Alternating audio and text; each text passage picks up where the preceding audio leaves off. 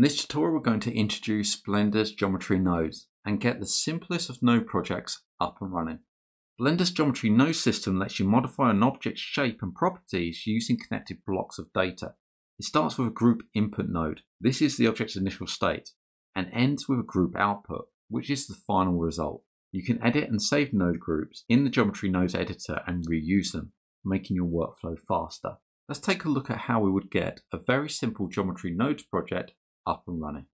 So to implement the simplest of geometry nodes, first of all, we're going to create a new file, a new project. So I'm going to apply the geometry node to this cube. If we look to the top along this toolbar and scroll to the right, we see this plus icon. Click on that, come down to General, and come down to Geometry Nodes. Our nodes editor will be displayed along with the spreadsheet, which we won't be using. The cube at the moment is selected, and this is what we're going to use to add the modifier to.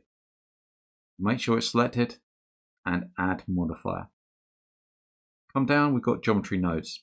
Click that, and now the modifier has been added. If we hit New, what will happen is we get the group input and group output. So the cube at the moment is connected to this. So the group input is the object's initial state. The group output will be the final result. Anything in the middle applies a modification to the object. Let's give it a name. So come out to Geometry Nodes. We're just going to call this Transform. This can be whatever you want. Just give it a name. If we come up to the Add, let's come down to Geometries and Operations. Let's use the Transform geometry. There's something really simple. We've got a number of different options here that we can use. But I'm going to use the Transform geometry. We now get this node and we can place it in the center. Notice what's happened. The geometries have connected up. So we've got our group input going to geometry on the left hand side and the group output on the right hand side. This is a single node. We can have multiple nodes in here.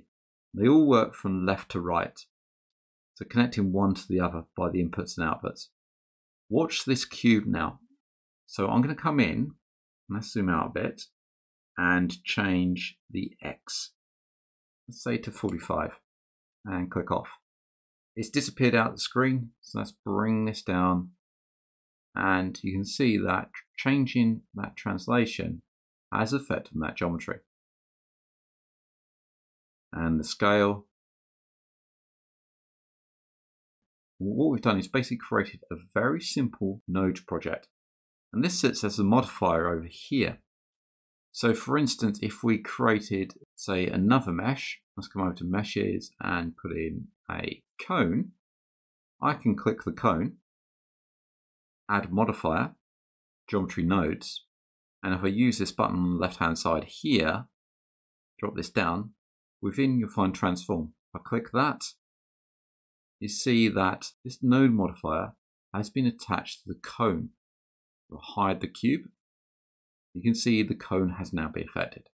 When we save the project, this is saved with it, and we can use this in other projects.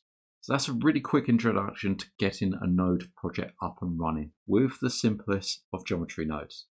Hope that was useful, and I hope to see you in the next video. If you're enjoying these videos and you would like to support the channel, then you can do so via my Ko-Fi page. That's at ko-fi.com/MJ3D Studio. Any donations will be used to help expand the channel.